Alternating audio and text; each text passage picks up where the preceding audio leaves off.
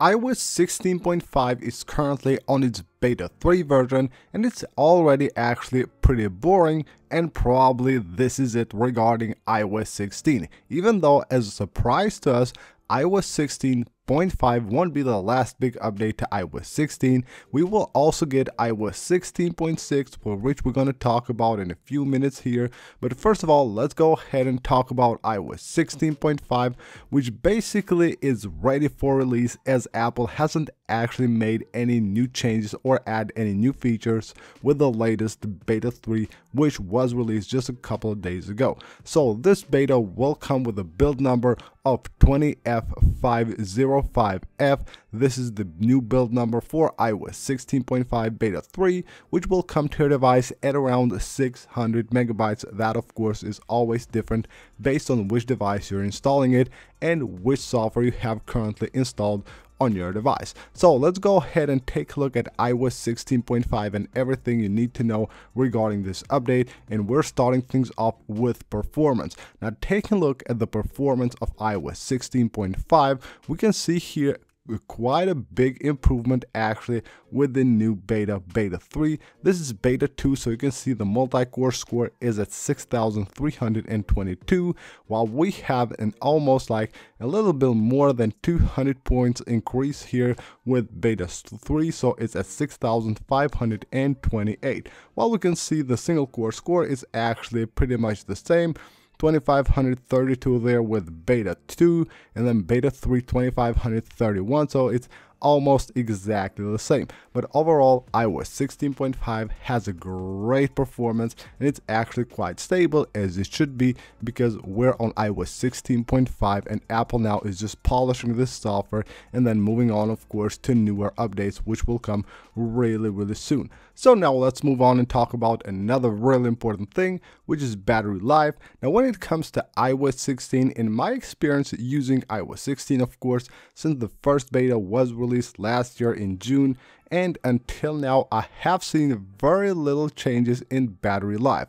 So you can expect pretty much the same battery life on iOS 16.5 as it was on iOS 16.4 or iOS 16.4.1. And we can see right here the battery. So we have here, you can see with about like maybe 70%, 8 hours and 26 minutes on screen there.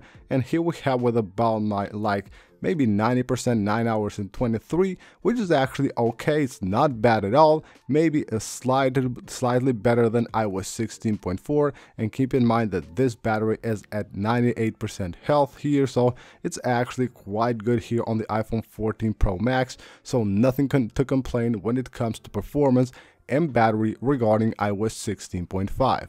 So as you can see from the title, I'm pretty sure that Apple is done with iOS 16. iOS 16.5 will bring a few new features, nothing major, and iOS 16.6 probably won't have any new features at all, because Apple already has released all the new features that they intended to release with iOS 16. But there are of course a few new features with iOS 16.5, and let's take a quick look at them. You will see right here a new tab for sports on the News app, which is new with iOS 16.5, and then you will also get here basically a merged section for following and search. So you can see that little button right there. You can see your follows and of course the search all in the same place. Going into an article, you will notice that the next and previous arrows have actually been removed, and also you will get there a redesign for suggest more and suggest less. So if you tap on those buttons, you will see a menu that will pop up with both options. You will also get now the options for your fonts and all that right there on the 3 dots.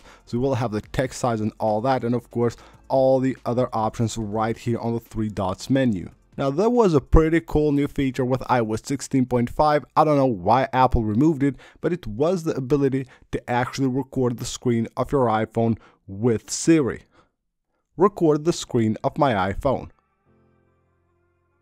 And as you can see, Siri won't do that. It was a feature only on the first beta. Now it doesn't work anymore. Hopefully until the final release we'll get that feature back, which will probably be the best feature of iOS 16.5. There will be also a new option to always play sounds when you're making transactions on your lock screen, whether the switch here is on mute or on Ring, it will always play a sound, of course, if you go into the app that you're using, into its settings, and turn on the option right here.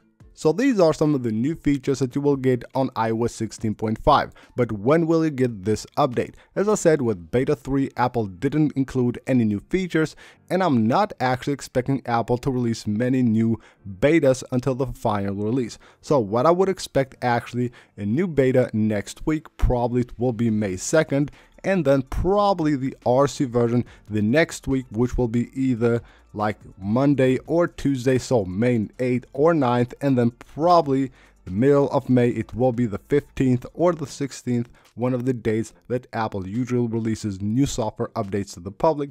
That's the time that I'm expecting Apple to actually release iOS 16.5 to the public. Now, as we all thought that this is it regarding iOS 16, Apple will no longer release any new updates for iOS 16, it looks like Apple is also testing iOS 16.6, and that should come on its first beta probably after WWDC 2023, which will start at June 5th, where Apple of course will reveal the new iOS 17 and all the new software and hardware that they're planning to release to actually reveal on this conference. So that week of course will be WWDC 2023, and then the next week probably Apple will release the first beta of iOS 16.6. Now, Apple releasing this new software leads me to believe that actually Apple is not supporting all the devices with iOS 17.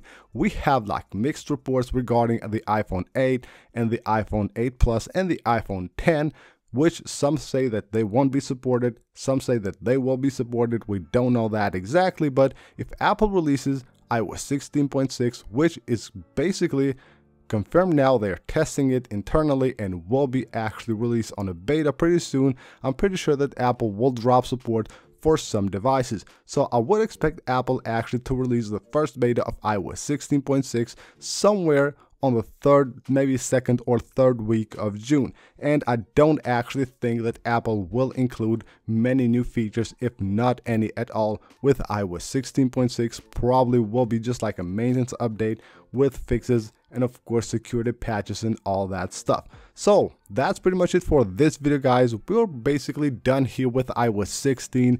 No many new features will be released in the future, of course, if any, with iOS 16.6 and the final release of iOS 16.5. But of course we have iOS 17 coming on its first beta in 38 days from now, which should be actually very exciting. So that's it. Thank you guys for watching the video. If you enjoyed it, please make sure to hit that likes button and subscribe for more videos like this, and I will see you on the next one.